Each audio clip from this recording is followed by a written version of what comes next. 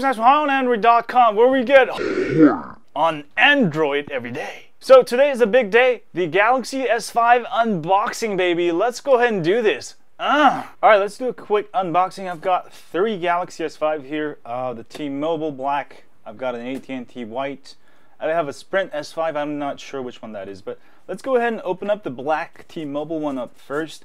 It comes with, obviously, a box. It'll show you the carrier, if you got it from any of the US carriers. Oh, you know, another cool thing I noticed, I do have a Galaxy S4 box from last year, and the box is actually exactly the same. So the box has not changed, not even a single bit. All they did is put the 5 and the S5. Anyway, let's go ahead and open it up. I've got the phone here, the Galaxy S5, and it does come with a new SIM card. And let's go ahead and open up the box here. What does it come with? It comes with a manual, a return label, limited warranty. All right, let's put that aside. And of course, we like to go into the nitty-gritty of the adapter.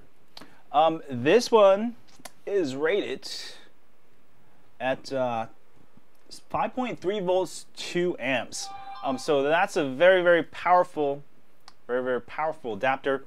It does come with the standard earbuds, the rope earbuds, which I really like. They have probably one of the best earbuds out there on the market that comes free with the phone. And also, of course, the battery here. And let's go take a look at the battery. Let me go ahead and open this up.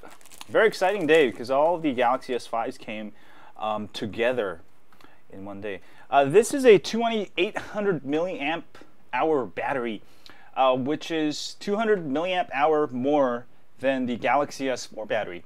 So the battery has gotten a little bit bigger.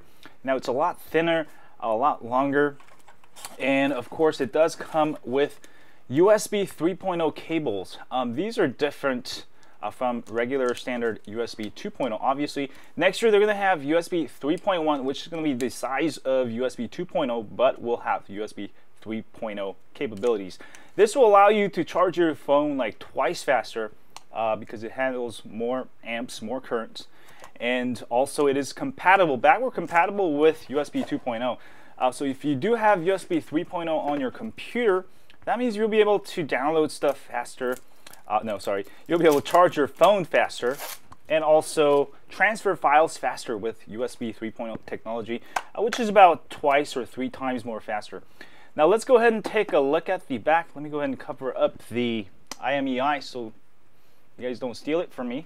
And let's go ahead and take a look. There's the 16 megapixel camera. This is an upgrade from the 13 megapixel camera from the Galaxy S4. And also you'll see a micro SD card slot up here. The top one and the bottom one is this slot for your micro SIM card there.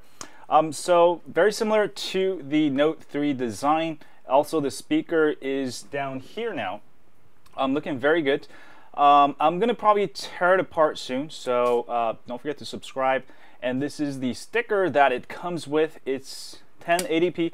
It's actually the exact same screen as the Galaxy S4, 1080p with Gorilla Glass 3. Oops, I forgot the battery. But it does feature a larger screen. And also there is a grommet here. Now with the Galaxy S5, the biggest change is that from the Galaxy S4 is that it is waterproof. It has an IP67 dustproof waterproof rating. It means that you'll be able to take your phone underwater about 3 feet for 30 minutes. And definitely that's a plus. That means the same rating as a Galaxy S4 Active, which I showed you before. You could dunk it in water. You can actually take it for a swim in a pool for like 10 minutes. No problem. Take some great underwater shots. What's the best part about these phones that are IP67 rated, including all the Xperias, now the Galaxy S5, is the fact that these phones get super dirty. And let me go ahead and turn it on, sorry. I know you guys are all excited. The reason is that bacteria gets all over, you get grime, slime. With these phones, like with my Xperia, what I do is every day, if it's dirty, I just wash it along with my dishes. Such a simple way. And also, I know many of you may be using your phone in the toilet around the toilet, perhaps you drop your phone in the toilet, you know, just take it out, wash it, and it's good as new. That started pretty quick. Now let me show you some of the details of this phone before we get into the nitty-gritty. Alright, let's start with the back. This is the black version, supposedly. It is not actually black, it's actually more like a dark gray. And it has a 16 megapixel camera there, flash there, and that's actually a heart monitor sensor, a heartbeat sensor. So you can go ahead and place it. It will measure your heartbeat. And let me go ahead and show you the side here. Not much has changed since last year. They've added this level of bevels, or whatever you want to call it, layers. Looks pretty nice. I mean, it's still plastic, but for those of you wondering about the design of the phone, it has not changed much. Slightly bigger. I'll show you in a second here. And of course, you got the USB 3.0, which has a little cover that is for the waterproofing. So you make sure you put that on. There's a nice USB 3.0 port. You can also put USB 2.0 port to charge it, to transfer files, so it is backward compatible. And looking nice and smooth there. You got the power button there, hiding there. And also you've got the 3.5mm jack. Now this phone, you don't have to cover up. It's waterproof by default, just like the Galaxy S4 Active. You got the IR sensor and a bunch of more sensors. The front of the phone looks like this. Looking very nice. Now I've got my Galaxy S4 from last year here. Let's go ahead and compare the dimensions. It has actually gotten thicker, just slightly thicker, like 1 or 2 millimeters. It did get a little bit longer and wider, so resulting in a bigger screen. One thing I've noticed is the screen is much brighter than the Galaxy S4. Screen is just awesome. And let me go ahead and show you a close-up of this new lock screen, which is quite beautiful. You'll see a very nice, very smooth animated action, which kind of shows you the power of this phone. Now this phone does come with the latest Qualcomm Snapdragon 801 2.5 gigahertz, up from last year's S4 1.9 gigahertz. That's almost 30% in jump. Let me show you quickly how big this phone is compared to the Note 3. It is actually a little bit smaller. So the trend is that the phones are getting bigger. People want bigger screen because it's easier to see, easier to type. That's probably the #1 reason why no one's buying iPhones anymore. Now I also do have both colors of the Galaxy S5. Let me give you a quick hands-on look here. The white version is sort of a more like a white pearl. I don't know if you know what white pearl is. Basically it's like a slightly shiny, slightly grayish, silverish white here. Feels pretty leathery actually, and also the black version is, as I said, it's slightly gray, dark gray. Actually the leathery feel is more leathery on the white S5. Now, let me quickly demonstrate the Galaxy S5 on the left and the Galaxy S4 on the right. I have a custom ROM that has the exact same wallpaper there. And I don't know if the camera picks it up, but if you see it in real life, the Galaxy S5 is maybe like 5–10% brighter, which is probably not hugely different, but if you're in the sun often, that could make a difference. So what has actually gotten better from last year's Galaxy S4? The Galaxy S5 has full 1080p, 1080 by 1920 resolution. That's full 1080p, 432 ppi pixel density with Gorilla Glass 3. It's exactly the same. The phone's screen size hasn't gotten a little bit larger, so which means actually a lower ppi density. But for naked eye, human naked eye, you're not going to notice any difference. Now, probably the biggest change is the USB 3.0 port. Also, it does come with Bluetooth 4.0, which is super low energy. Should give you much better battery life. Also, the camera has been up from 13 megapixel to 16 megapixel camera. That does also 4K video at 30 frames per second, and also you can do slow motion 60 frames per second at 1080p. I'll have to test it out, but it looks pretty solid. And of course, the biggest thing is the screen and the quad-core processor that is probably the fastest on the market.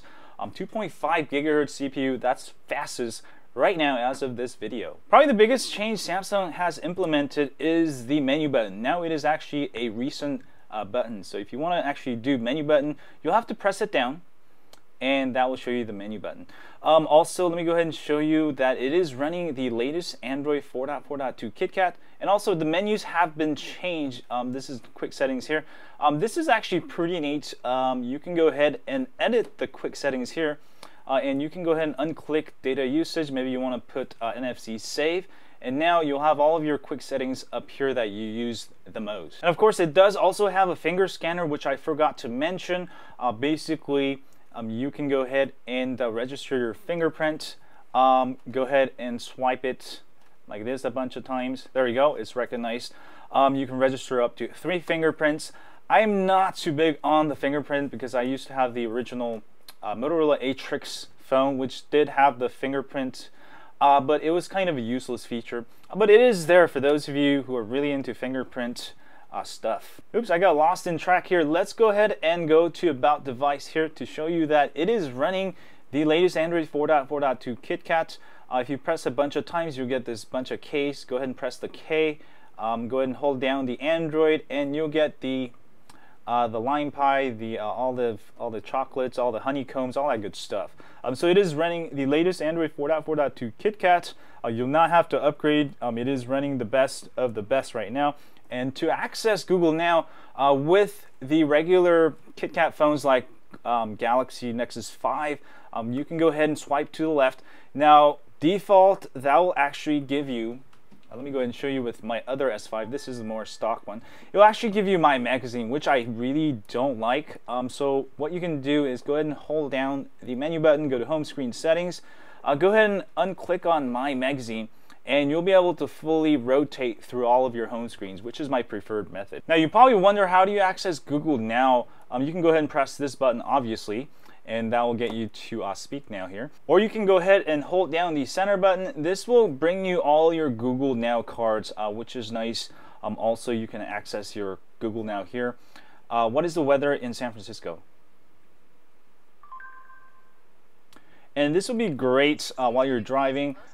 I actually use it when I drive a lot, and if you connect it to your Bluetooth on your car, you'll actually be able to hear it through your stereo. So very nice stuff. Let's take a look at the camera here real quick. The latest Galaxy S5 features all of the features from Galaxy S4. As you can see, you got beauty face, quick shots for action shots, panorama, a virtual tour. That's pretty much like a photosphere, dual camera. Very good stuff. And something new with Galaxy S5 is this selective focus. What this is, basically, if you're doing a macro shot within 1.5 feet or closer, such as this one, you can go ahead and focus and take a photo. And what this will do, what I realized, is actually taking 2 shots, one in the foreground, one in the background. And what it will do is blur out the background. So sort of like depth of field you get with DSLR cameras. I find this feature great for those of you photographers who need to take a lot of good depth of field shots, flowers, all that good stuff. You're going to do really well with the Galaxy S5, as you can see here. And let me go ahead and show you the camcorder, of course. Camcorder on the Galaxy series in general, like the Note 3, S4, S5, it's excellent. You got great focus. You can even pause during videos. I find it a very good camera, or you can even put it into autofocus mode. So I have no problems with it. And of course, with Galaxy S5, you'll get extra features where you can increase the video size to 4K 3840 by 2160. That is just awesome. If you have a 4K video, you're going to be able to take some excellent quality videos in full 4K. So very nice stuff, and I really like it. And for those of you coming from a smaller screen like Galaxy S3, S4, iPhone 4 or 5, typing on the newer Galaxy S5 is just awesome. You could type pretty fast on it, and typing is on the Galaxy S5 is very pleasurable, and the keyboard is just awesome. So definitely the way to go. Now, many of you are probably wondering how fast is the Galaxy S5.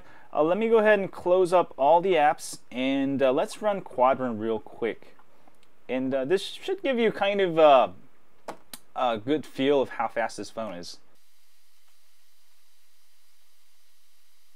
All right, let's look at the result, 23,440, and look at some of the numbers down here. You can probably run it on a Note 3 or S4 and compare these numbers, but these are really fast, very nice stuff. Let's go ahead and run Antutu next. All right, I'm gonna go ahead and close all the apps, and I'm gonna go ahead and run Antutu. And let's see the results with Antutu, because this was probably more accurate than Quadrant. All right, let's do this.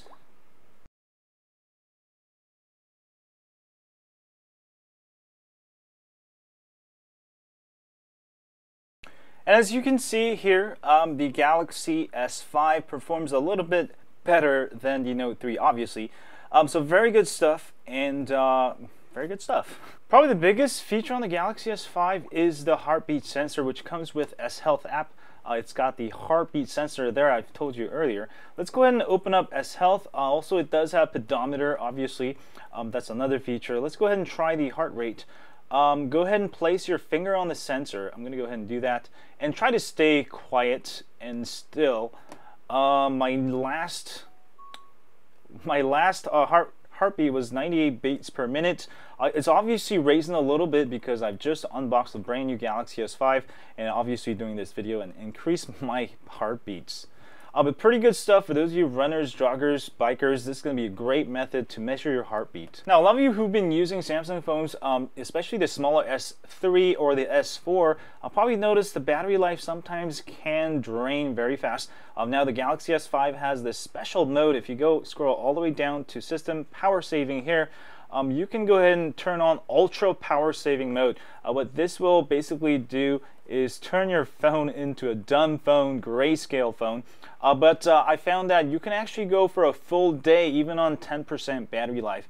So let me go ahead and show you. It's going to actually switch to the Ultra Power Saving mode. This is going to be great if you have important calls coming and you need to receive the calls. You don't really need to surf the web too much, but you can still surf the web, send messages, use your phone. You can see that with 55% battery, I can go 6.8 days. That's almost a week of battery time. So great feature, and you can easily go back to the regular mode just by disabling it. Of course, also don't forget the smart remote feature. You can control all of your TVs, DirecTV, Comcast, using the smart remote here. This is exactly the one found on the Note 3, and I use it all the time. I've got my DirecTV and also that's my DirecTV and my TV remote there. It works quite well, and also when you're using it, you also have access to it in your lock screen, which is very nice. Turn on your TV, turn on your DirecTV. So very nice stuff. Overall, I would have to say Samsung has done a terrific job of upping from an S4 to S5 with a bigger screen, a better processor, energy saving mode, heartbeat sensor, all that good stuff. Pretty good stuff. I would say it is a very good phone to get. If Galaxy Note 3 is too big for you, but you still want the best of the latest, definitely you can't go with the Galaxy S5. And thanks guys for watching this video. As always, don't forget to hit that like button down here, subscribe button there, or wherever it is. And as always, I'll stay on Android.